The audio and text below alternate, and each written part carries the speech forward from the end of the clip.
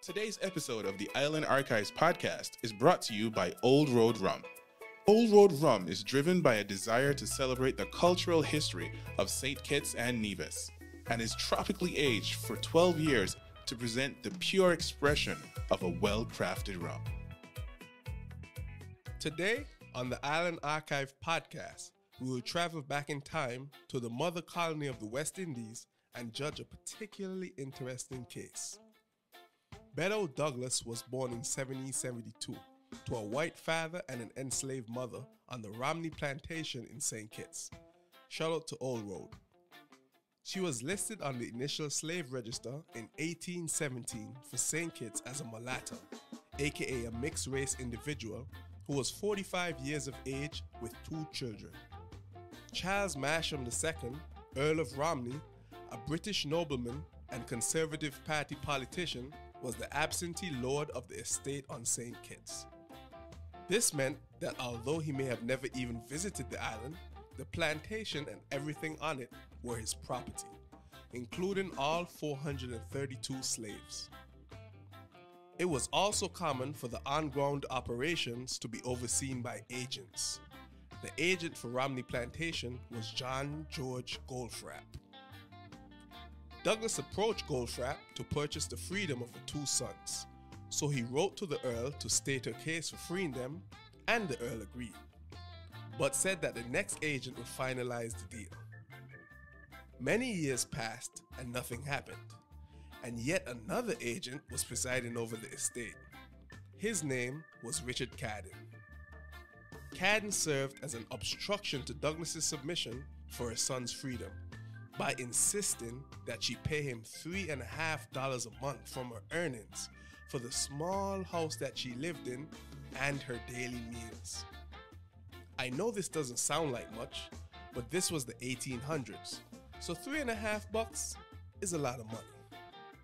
Douglas complained that the fee was far too high, especially in those hard economic times.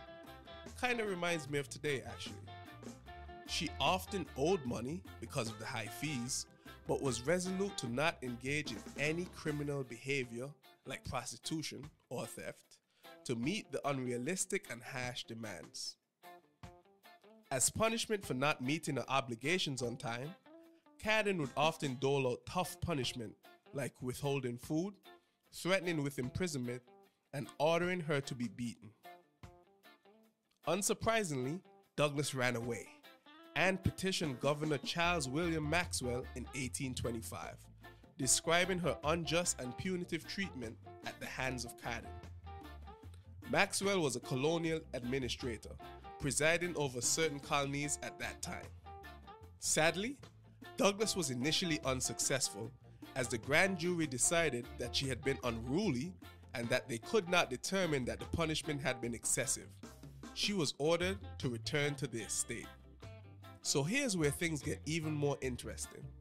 After the jury handed out their judgment, Maxwell sent the case to the desk of Henry Bathurst III, a minister of parliament who was a major figure at the time on colonial policymaking. Maxwell argued that the treatment had been illegal, but said that it was normal on the island and, quote, considered justifiable and proper. Wow. Bathurst disagreed and noted that there had been no favorable witnesses called in a trial and argued that her punishment was disproportionate to her offense. In 1827, Douglas took her case to colonial courts, where it became an incredibly popular proceeding, and abolitionists worldwide jumped on the bandwagon in her support. However, the court said that Douglas had tarnished Cadden's reputation and again was banished to the estate to be confined for 6 months and 11 days. Ouch. Her case had become famous in the colonies, and many causes even collected money to buy her freedom, but the cash was refused. Finally, Douglas was granted her freedom 3 months before the Abolition Act passed in July 1833, a move which her case had widely encouraged because of its notoriety. Betto Douglas is an international icon of the resistance and emancipation movement, and her story is one that had to be told in the Island Archive. The Island Archive podcast is a Pelican Media Group production and is brought to you by Old Road Rum. To hear more, log on to www.islandarchive.com or check us out on all streaming platforms.